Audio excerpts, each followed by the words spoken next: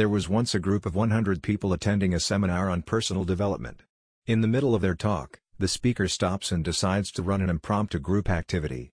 He hands out a balloon to each attendee and tells them to write their name on it. The balloons are then collected and placed in an adjacent room. The speaker then instructs the 100 attendees to enter that room and, within 5 short minutes, find the balloon with their name on it.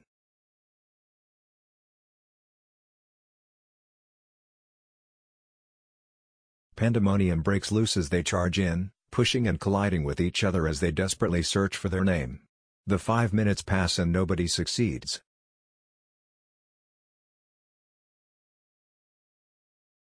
The speaker then tells each person to pick up any random balloon and give it the person whose name is written on it. Within a few minutes everyone has their balloon back. He then said, "What just happened with those balloons is exactly what happens in our search for happiness. We frantically look for it all around us, not knowing where it is. Yet our happiness lies in the happiness of others. By giving them their happiness, you get yours."